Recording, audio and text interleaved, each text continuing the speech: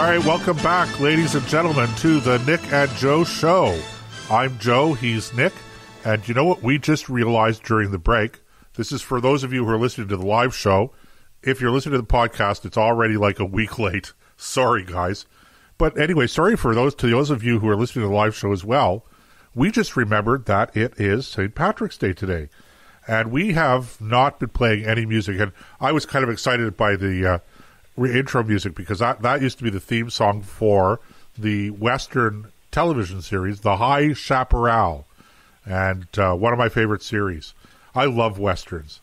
But, Nick pointed out, I said, Nick, it's The High Chaparral, and he said, oh, we forgot, it's we haven't played any Irish music, and it's St. Patrick's Day, so... Anyway, what can I say except for sorry to our Irish listeners, sorry to all our listeners in Ireland, both the Irish Republic and Northern Ireland, because we do not distinguish between the two. At least we don't distinguish between the two on that level. No, that's true. And as the Irish would say, there's an old Irish farewell. We're a little early for a farewell, but I'll say it anyway. May it be half an hour in heaven before the devil knows you're dead. Anyway, and yeah, you know what? The Irish are amazing people; they really are. And I want to let AJ know in the chat room. I see he's just steaming away in the chat room. That we're hoping next week to do a segment on bilingualism in the federal government, because this is. I tackled a lot of this when I was first on the air in Ottawa. There was that seemed to be the topic du jour, and got me into a little bit of trouble a couple of times. But the idea that there's this weighted, what's the way I want to describe this now? Things are weighted towards those who are better in French than they are in English, and how discriminatory that is. So I'm not going to go down that rabbit hole right now. We have something else that's even more serious to talk about, but I share your frustration, AJ, because believe me, it's enough to make a man pull his hair out when you start thinking about the amount of money they waste on that topic alone. One of the other things, Joseph, that I thought was worth talking about, that's, like I said, far more serious. Everybody's been so wrapped up in COVID that they forget what the big deal was in the country before COVID came along. And that, of course, was the fentanyl crisis, which I think is a far more serious healthcare or health issue than COVID is. And yet no one is even whispering, never mind talking, they're not even whispering about the ongoing fentanyl crisis. And people are dying. And opioid addictions.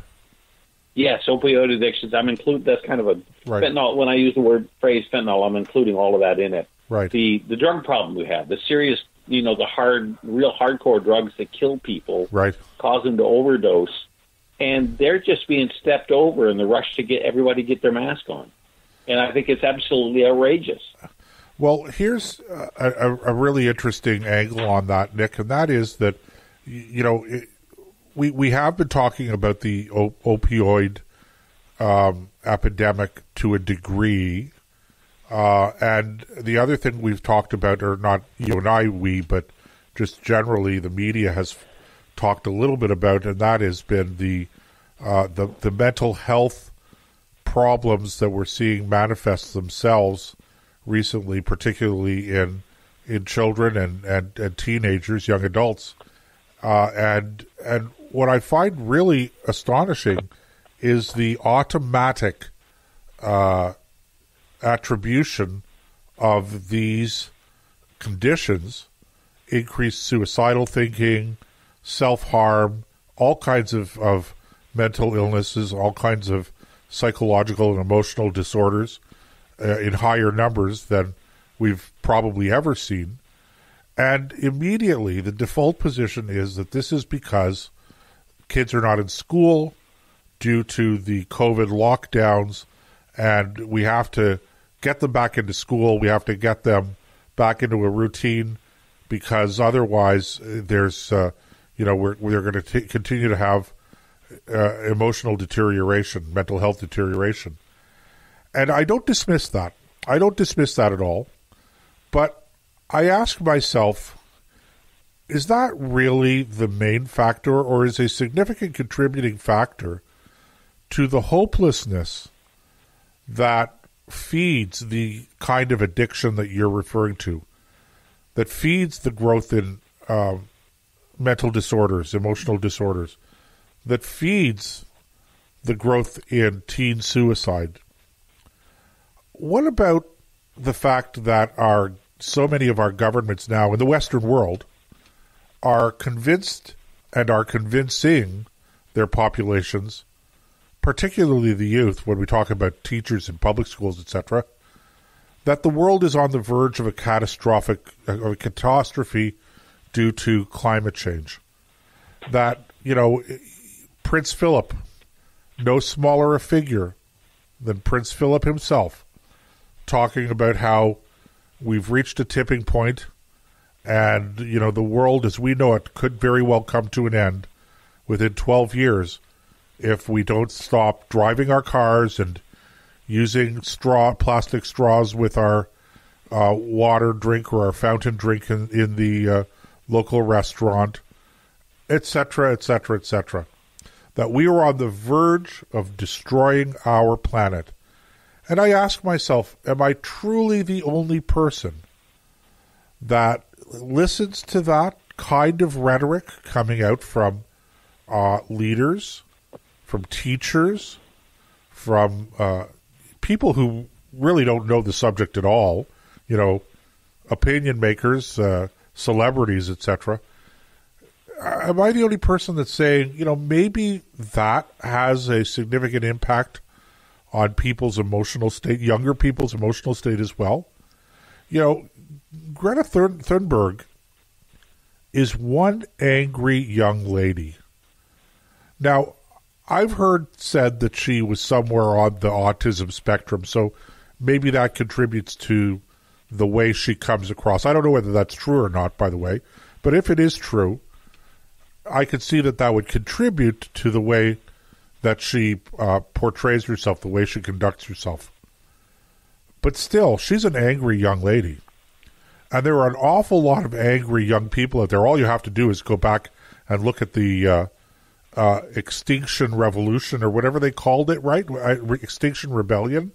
Yeah. I mean, these are young people who truly believe that if you and I don't stop driving our cars, Nick, or if our listeners out there don't stop driving their cars, don't stop using plastic bags when they go shopping, that the human race is going to be extinct in a dozen, maybe 24 years at the longest.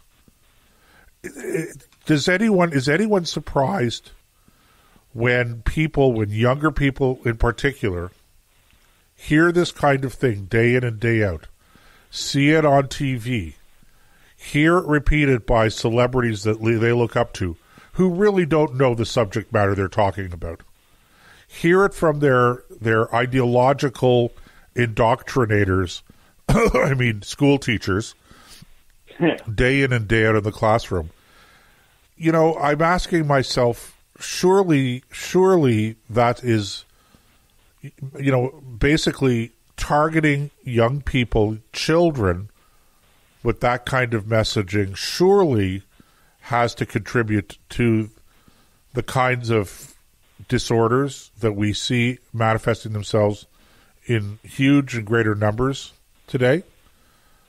And surely we have to ask ourselves, is this not a form of child abuse also? I think what you're describing is what a sailor would call a perfect storm, where you have all these conditions in and of themselves separately aren't that big a deal, but when they all merge at the same point at the same time, it's catastrophe. Because, look, if you're a 16-year-old today, what have you got to look forward to? If you believe everything you're told, you're going to die of some dread virus if you don't put a rag over your face. If your planet's going to be burnt to a crisp in 12 years, so that would make you 28? So by the time, before you're 30, the planet's going to be nothing but a smoking ball where the planet used to be. I mean, there's pollution problems, there's social problems, there's all these problems, and who's holding out a branch, a ray of hope? Because people require hope to live.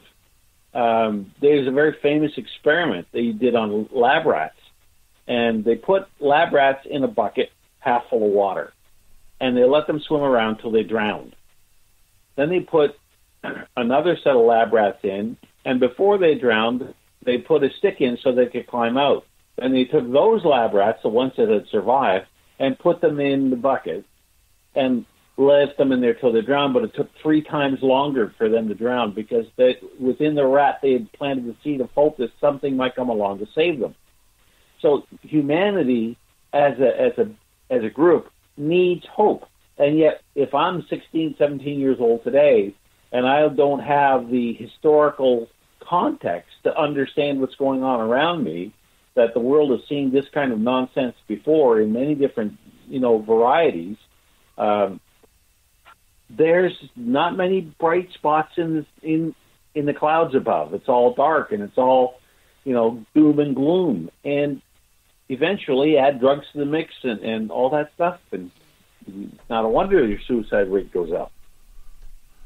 Yeah, well, where else are you going to get hopeful messaging except from the Nick and Joe show?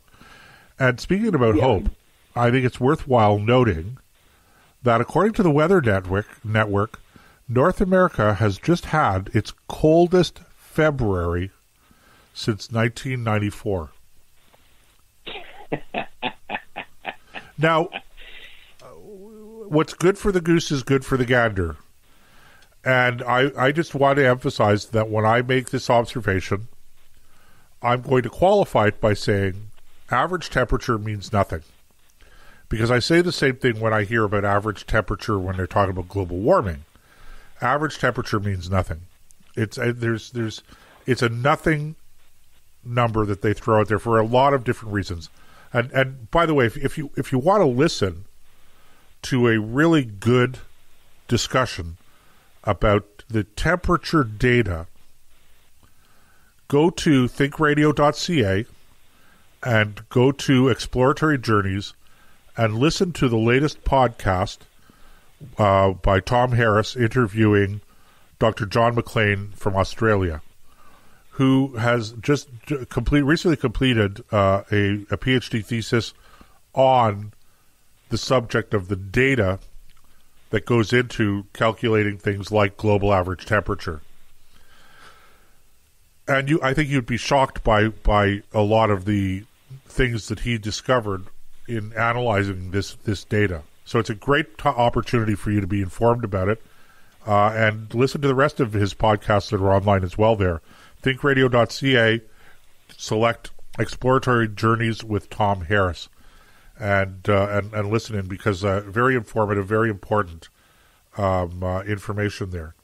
But going back to this idea of average temperature, it's really not a meaningful thing. So when I read that the Weather Network has just made the observation that North America has just had its coldest average temperature since February 1994, I really don't care about the number, how they've arrived at it. I don't care. What I find the most interesting is nobody's reporting it. You would think that given the breathless reporting that, 2020 was the highest average temperature on the planet, statistics say, that you would think that there would be a story somewhere in the mainstream media that says, you know what? North America has just experienced its coldest February since 1984. Can I say that a little bit more